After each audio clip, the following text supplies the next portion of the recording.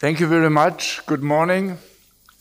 The 4th December 2021 presidential election took place in a competitive and vibrant campaign environment. All candidates met with voters throughout the country to send their messages. It promoted the democratic tendencies within Gambian society and a growing transitional perspective. This tendency, however, was disconnected from the structural problems and lack of fundamental reform. The money-driven campaigns and the advantage of the incumbent also led to an uneven playing field between contestants. Polling and counting were well administered during a peaceful election day. The extensive participation of citizen observers, including fact-checking initiatives, helped voters navigate the process and contributed to its transparency. The legal framework provides a minimal basis for conducting democratic elections. Also, there are critical gaps that require significant reform.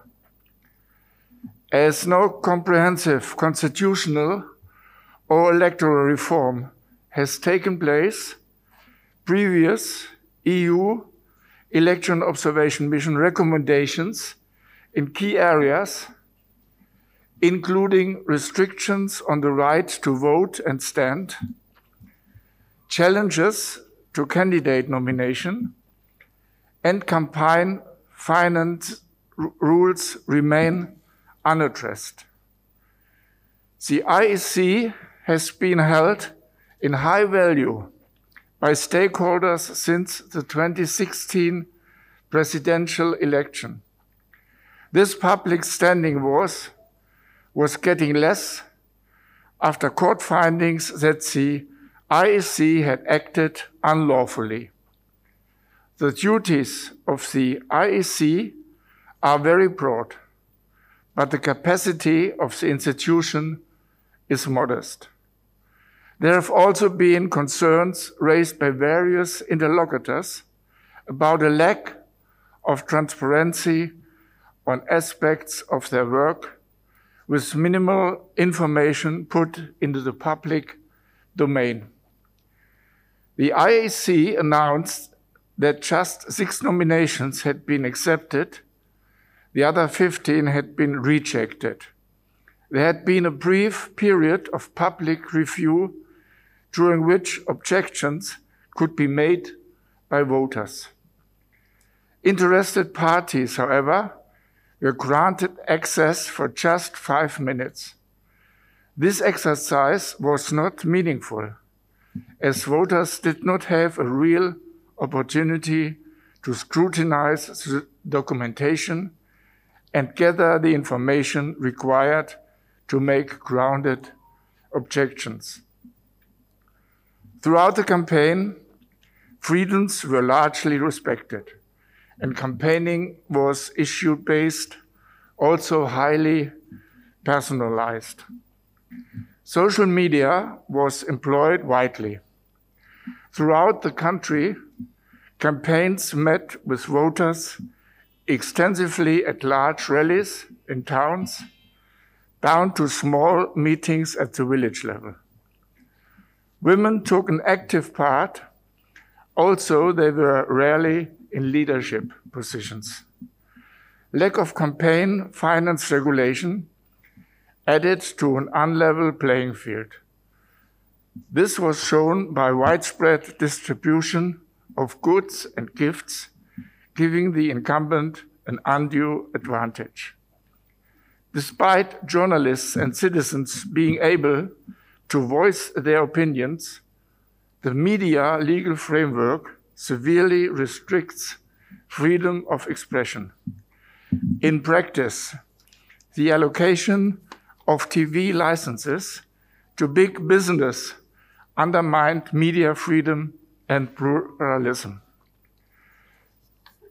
The media rules on campaign coverage provide for free airtime and the right to purchase airtime, but unduly restrict candidates' right to free speech. Facebook, with some 500,000 users, was the prime online discussion forum on elections. WhatsApp was instrumental in mobilizing the electorate while also accelerating the spread of false news that gave a wrong picture of the campaign environment. The Gambia's top 10 news infotainment pages on Facebook upheld a strong and pluralistic debate. However, disinformation confused voters, while tribal rhetoric shrank this space for a fact-based debate. National fact-checking gave more transparency and made electoral integrity stronger.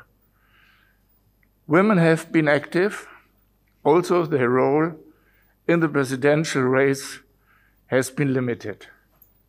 One woman tried to be nominated but was rejected. Further positive action is needed to promote political participation for dismissed groups. Election day was calm and voter turnout high, with long queues throughout the day. The overall performance of polling staff was assessed as good. Also, limited difficulties were observed. Some undermined the secrecy of the vote.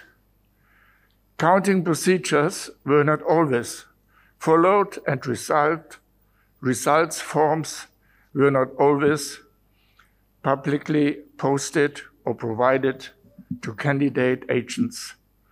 Final results were announced with progress by constituency, which promoted transparency. Thank you very much.